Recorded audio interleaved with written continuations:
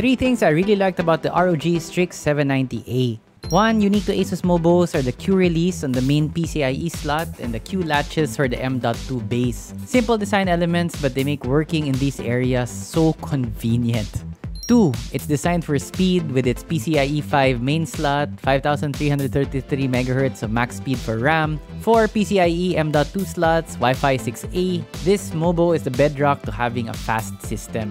And 3. Gorgeous aesthetic. I love the white-gray color scheme with just a little bit of RGB trim, and the board itself has retro throwbacks to a classic game. There's an incremental improvement between the Z690 and Z790, mostly for a realignment favoring faster devices.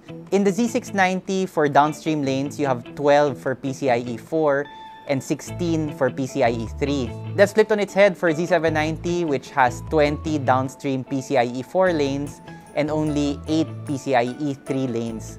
With that number of lanes, you could theoretically have 5 NVMe devices attached to the chipset, although the ROG Strix 790-A Gaming tops out with 4 NVMe connections. This board will work with both Intel 12th and 13th Gen, and it uses DDR4 RAM. This is welcome news to those of us who are not yet ready to take the expensive plunge into DDR5. Specs-wise, the Strix Z790-A has the numbers you would expect from a high-tier board. Not the bonkers, crazy top tier, but solidly above mid-range. For one, you have 16+1 power stages, higher number better. As the more power stages you have, the better the board's ability to manage the heat generated from converting the 12-volt power given by the PSU to a lower voltage which the CPU can use, and the precisely stable voltage that the CPU needs in order to run smoothly. All of that generates heat. The more power stages you have, the easier it is to manage that heat. 16+1 is well above mid-range and gives more room for overclocking. Incidentally, the first number is the number of power stages dedicated to the CPU, so that's 16. And the last number indicates how many power stages for the rest of the board, so in this case, 1 stage. The VRMs on this board are quite large, great for heat dissipation. They are quite chunky in a good way, even compared to some of the other premium boards we've seen.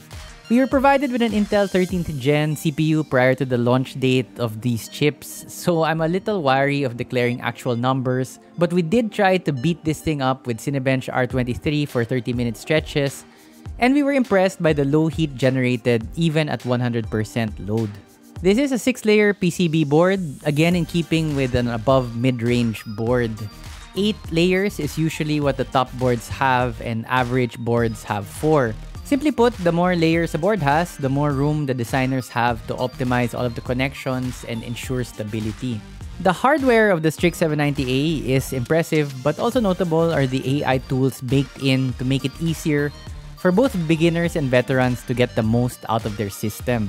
The 4 main AI tools are AI overclocking, where the board detects your CPU and cooling and determines how far the system can be pushed. AI cooling sets fan curve for the ideal fan speed to noise ratio. AI two-way noise cancellation, which we've tried before in other Asus products, works great, seamless, and it's almost like magic, to be honest. And AI networking is the automatic prioritization of certain types of traffic. So you do want your Overwatch 2 data prioritized, let's say, over Netflix streaming, similar to QoS functions in routers. Of course, for the overclocking and the cooling, that's just the first step, and you can tweak with manual settings to your heart's content. Finally, the I/O section has a generous amount of ports, notably 2 USB-C ports, as well as a handy clear CMOS button and BIOS flashback button. To sum it all up, the ROG Strix 790-A Gaming is a very competent motherboard, which is what you would expect from a manufacturer like Asus. You have all of the basic things that you want in a quality motherboard, such as good VRMs, and the addition of all of the usual fast things like a PCIe 5 slot, and the utilization of more of the PCIe 4 lanes. And because it's Asus, they've thrown in some flavor by adding some AI capability. To be honest, we weren't able to try this extensively, but it's something we want to look at more in the future. Because with the AI overclocking and the AI control of the fan curve, it provides a window for less techie people to enjoy a performance boost without having to monkey around too much with the settings. So getting more value for your money, even though you're just starting out in computers. Paminsan may nagtatanong kung may kilala ba kaming computer shop na trusted, yung hindi ka lolokohin. Actually, meron. Kami.